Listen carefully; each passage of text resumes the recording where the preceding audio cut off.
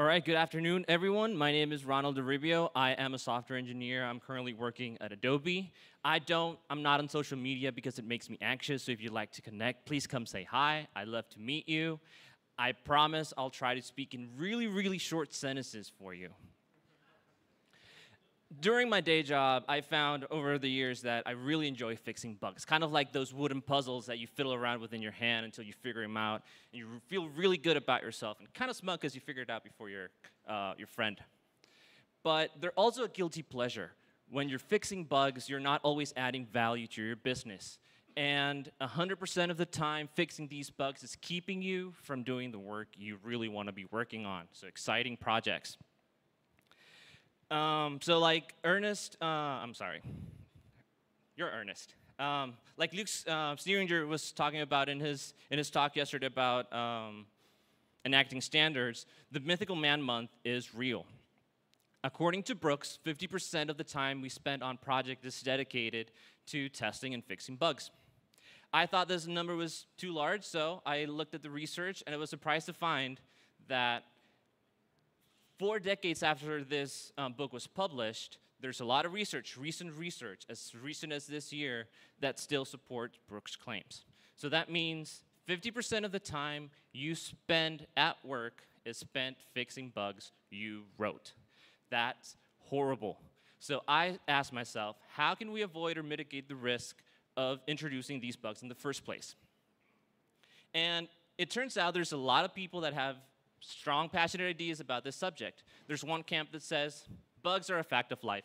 Accept them, iterate, write your tests, refine your product, carry on.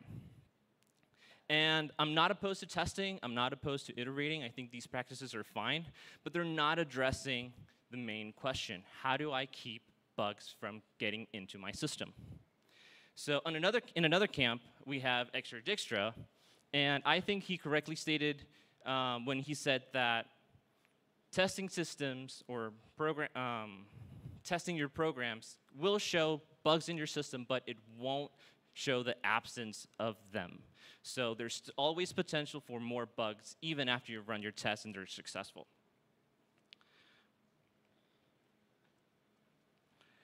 And he was a big proponent of discipline of thought. So to tackle this problem, he thought effective programmers or efficient programmers didn't waste their time debugging their code. They spent time systematically and methodically avoiding introducing them in the first place.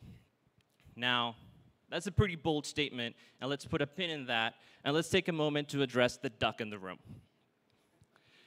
This is Leslie. He sits on my desk. He helps me debug programs. He helps me when I have a problem I can't solve. So I hit him up and I say, hey, Leslie, I'm having this problem. I explain what the problem is in as much detail as I can. I walk him through it step by step. This is what I've tried. And suddenly, I get an epiphany. I solve the problem. This is what's known as rubber duck debugging. And this is a pretty well-known technique. A lot of people use it. And there's actually a lot of research behind it to back it up. Essentially, what's going on when you're talking to your duck is you're vocalizing your thoughts. This slows your mind down. This allows you to create this complex mental model of what their problem is in your head. And essentially, what you're doing is you're telling yourself a story, or you're telling your duck a story. And stories is how humans interpret and understand the world. So this is a really effective way of solving problems. Now let's go back to that discipline of thought notion.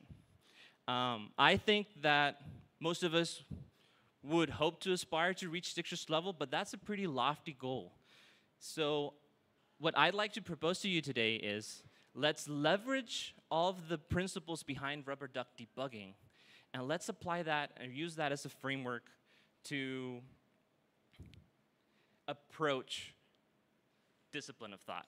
So let's use those techniques to help us introduce less bugs. So what I like to propose to use this. The next time you have a bug, discipline doesn't come overnight, so next time you have a bug, do rubber duck debugging. Once you're comfortable with that, shift left.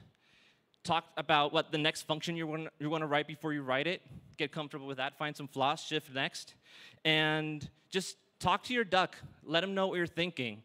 And hopefully talk yourself after writing more bugs. Thank you.